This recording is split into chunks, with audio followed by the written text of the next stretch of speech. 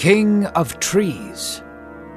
In our last story, we witnessed the rise of an unlikely hero, Gideon. With the bravery of God, Gideon led Israel's people into victory over the Midianites with only 300 men. Peace reigned in the land for over 40 years. In this story, we will learn about Abimelek, son of Gideon. Abimelek's ambition clouded his judgment and conscience. He became evil and killed his siblings in the pursuit of power. Hello, this is Pastor Jack Graham with today's episode of the Bible in a Year. In our previous episode, we saw how God used an Israelite army of only 300 to fight against a great army of Midianites and to defeat them, proving that God, not their own strength or their own power or military might, but God Himself gives great victory. This was a miracle from the hand of God. In the midst of this great victory, God's name was glorified and peace was restored to the people. So in today's reading, we learn how Gideon rightly refuses the people's request for him to be their king, as he reminds them that God is the only king of his people. But we're also going to see tragedy at the end of this story as one of Gideon's sons, Abimelek, will allow selfish ambition to creep into his heart, which leads to betrayal and murder. So, listen now to today's reading. With all good things, evil lurks around the corner seeking to destroy it. Like the serpent in the Garden of Eden, ambition and lust for power lies dormant, waiting to strike. Gideon judged over the Israelite people for 40 years, and there was peace across the land. They begged him to be king over them. Yet he refused, saying, "Neither I nor my children will be rulers over you. God alone is your king." Gideon was a righteous and good man, yet even he struggled with his own darkness. For all his righteousness, Gideon was gripped by an unquenchable lust.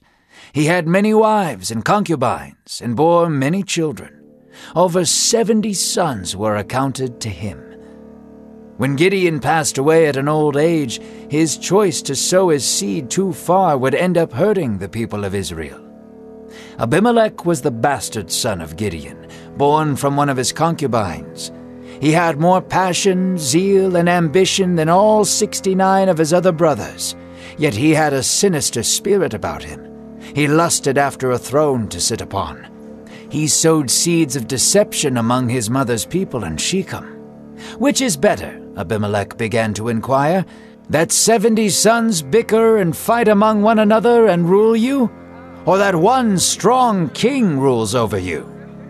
The people agreed that only one person should lead, and they paid Abimelek to be their king. A sly grin came across Abimelek's face as they tossed silver into the chalice in front of him. They hailed him as king and took up arms to the other sons of Gideon. Abimelek rode in violently with his band of crazed followers behind him. They stormed the town of Ophrah, where the other sons of Gideon dwelled. Torches lit up the town streets as the men raided and killed every brother in sight. Abimelek stabbed, slashed, and strangled his half-brothers. With every death, Abimelek was closer to becoming the king of Israel.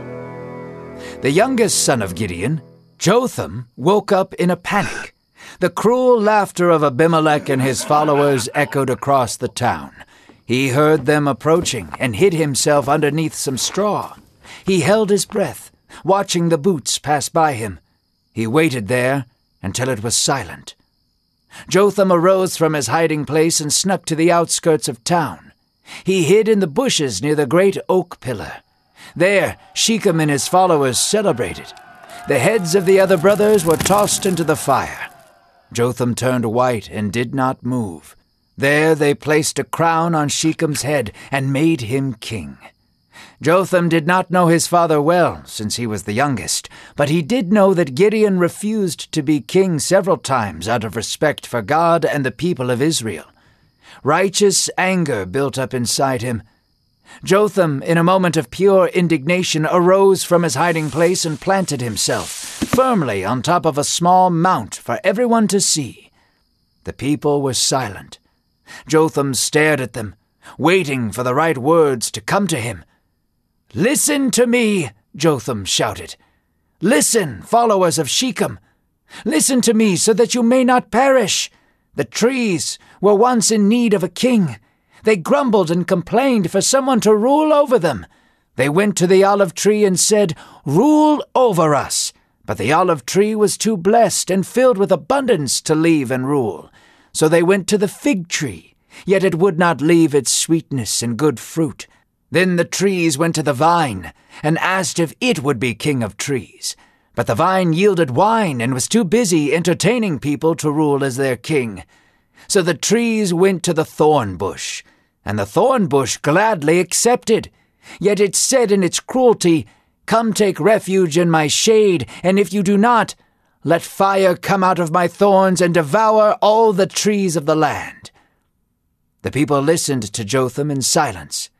Jotham yelled passionately, and Abimelek brooded in silence, not wanting to make a scene and lose the people's trust. Jotham continued, saying, "My father risked his life for you, and you repay him by slaughtering his sons? And now you make the son of his concubine your king? If you have done so with integrity, fine, you shall have your reward. But if you have not, you all shall burn with him as your king." Abimelek could take no more of Jotham's rambling. He called for the men to seize him. They pursued him with swords and ropes. Jotham dodged them and tumbled down the hill he was standing on. He escaped their grasp and fled to Beer to hide. 3 dark years had passed. Abimelek ruled as a tyrant, not a king, and the people of Shechem began to resent him for his cruel nature. The men of Shechem sought to sabotage Abimelek by robbing the trade routes. In spite, they choked out Abimelek's wealth. A man named Gal entered into the land. He was a friendly, entertaining, and persuasive man. The people of Shechem enjoyed his company and hung on every word he said. They would get drunk and host parties all night long and reviled their king Abimelek. They would sing, dance, and make fun of their tyrant. As they danced and drank, they would boast of what they would do to Abimelek if given the chance. Zebul, the governor of the city, sent word to Abimelek of Gal's influence on the people. Together they devised a plan to ambush the city and invoke their wrath upon their insolent servants. Abimelek marched his army at night towards Shechem. As the sun rose, they ambushed the city. The rising sun was at their backs, and the bright lights cast a shadow in front of them. Gal woke up in a hungover daze. He looked into the horizon and saw hundreds of men on horseback coming towards them. Gal ran to Zebul, the governor, and said, "People are coming from the mountains." Zebul brushed him off and said, "You're drunk still. Those are just shadows." Zebul broke a smile, looking forward to what would happen next. Gal kept looking and said, "No, no, no, look, people are coming to attack us." Gal panicked and shook Zebul to do something and protect them. Zebul grinned and pushed Gal to the floor. "Where is that sharp mouth of yours now? Aren't you the one who said you could easily defeat Abimelek? Look, now is your chance." Gal went to go fetch his relatives and the rest of the men. Unfortunately, they had all been drunk the night before. They sloppily rose up to fight and were easily taken over. Shechem showed no mercy. He wounded many. Limbs lied near the gates of the city like driftwood on the shore. The next day, the warriors of Shechem went to ambush Abimelek and take him by surprise. Abimelek divided his people into 3 companies to surround the incoming insurgents. They crumbled like breadcrumbs underneath his fist. Abimelek was not yet satisfied. He had his army surround the city, and one by one Abimelek and his men began to slaughter the women, elderly, and children too. Innocent screams scratched against the ears of God as Abimelek painted the city in blood and ash. Some were able to retreat to the tower. Abimelek rode towards the tower and looked up. He could see their frightened eyes peering through the windows. Abimelek dismounted his horse and picked up an axe nearby. He swung it around, whistling as he nonchalantly paced the base of the tower. He then took the axe and swung at some nearby brushwood. The people looked down at him, trembling and screaming for help. Abimelek did not hear their screams. He hummed and whistled, enjoying every second of his bloodlust. He stacked the brushwood against the tower and started a fire at the base. The sun began to set and the fire began to rise. Screams of fear turned into screams of pain. Over 1,000 men, women, and children melted into the stone, and the tower crumbled to the ground. Abimelek loved the pain he had caused. He couldn't get enough of it. He was hungry for more power and to invoke fear upon his servants. He took his army to Thebes and camped there. Early in the morning he rose against them to capture the city and burn it to the ground. The men of the city fought to hold him back, but could not. They fled to the tower, which was much larger and more fortified than the one in Shechem. Abimelek cut his way through soldiers. One by one they fell at his feet as he sliced through them. He was bloodthirsty and could not wait to watch the tower burn. Abimelek drew closer to the tower.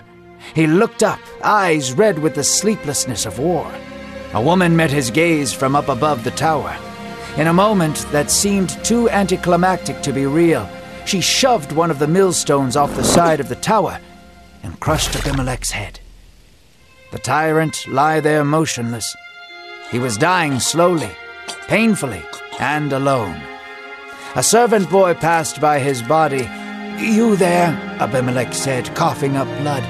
"Kill me. Take my sword and kill me, lest they say I was crushed by a woman." Even near death, Abimelek was filled with pride. The boy took the blade and thrust it through Abimelek's heart. The tyrant king of Israel breathed his last. God righted the wrongs of Abimelek and brought a curse upon those who made him king.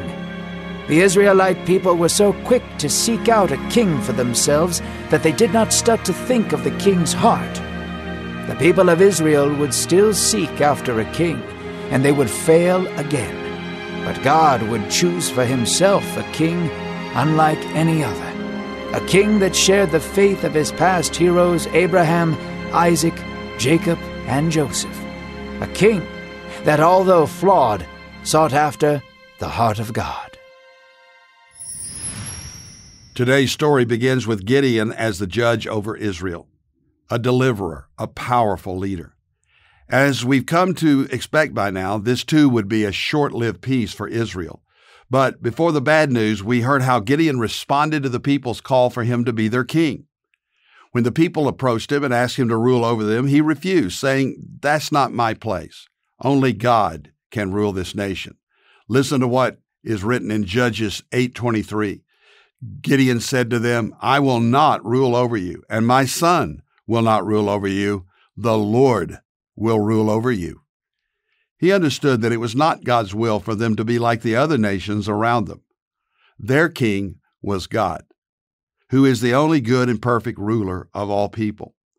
When we choose God to rule in our lives and allow him to take his rightful place of preeminence, we also know his power and his presence. He is the perfect king and Lord. But Gideon was a complicated character. He had a number of failures and failings, and one of those was his desire for many women. God's design has always been for one man and one woman. That was the very beginning and the promise and the principle that God established. One man, one woman committed to each other. Gideon, however, did as so many men did in his own day. He took many wives and many concubines. Gideon, therefore, had 70 sons with many women. And when he passed away, a son of one of his concubines saw an opportunity to seize power. His name was Abimelek. Abimelek used clever tactics to trick the rulers of Shechem into following him. But his heart was very evil. And when evil takes power, you can expect more and more evil to follow. So with his army of followers, Abimelek went to his father's house and ruthlessly killed his brothers. All but one of the 69 sons are put to death by Abimelek. The only one to survive was Gideon's youngest son, Jotham. Jotham stood before the people and spoke in a parable about trees, explaining that if they appointed Abimelek in good faith, then they would have peace. But if not, They would experience pain like a fire that consumes. Jotham then fled to safety, and Abimelek ruled for 3 devastating years. The people's foolishness to follow Abimelek, who was evil, led to unspeakable horrors as none were spared this tyrant's wrath. Young and old, men and women were killed by the king and his men. It was now too late for the people to realize their terrible mistake, and they discovered that once evil is given power, it is very hard to take it away. But God moved on behalf of his people, and Abimelek was unceremoniously defeated by a woman who threw a stone onto his head. His pride persisted to his last breath, though, as he asked a passing young man to kill him with a sword so that he wouldn't be killed at the hands of a woman. Today's reading reminds us that choices matter. The choices you make today have consequences in your life and in the lives of your family. The people would still search for a king, and God was going to give them one who, despite his failings, would have God's heart like no other. Dear God, help us to make choices that honor you and that obey your word. May we live by your truth, and give us strength and courage to allow you to be the Lord and King of our hearts. In Christ's name, amen. Thanks for listening to today's Bible in a Year podcast. I'm Pastor Jack Graham from Dallas, Texas. Download the pray.com app and make prayer a priority in your life. If you enjoyed this podcast, share it with someone you love. By sharing this podcast, you can make a difference in someone's life. If you want to know more about the Lord, how to know him, how to serve him, and be his disciple, then let me encourage you to visit my website, which is jackgraham.org. We would love to assist you in any way possible as you grow in your journey of faith. Again, that's jackgraham.org. God bless you.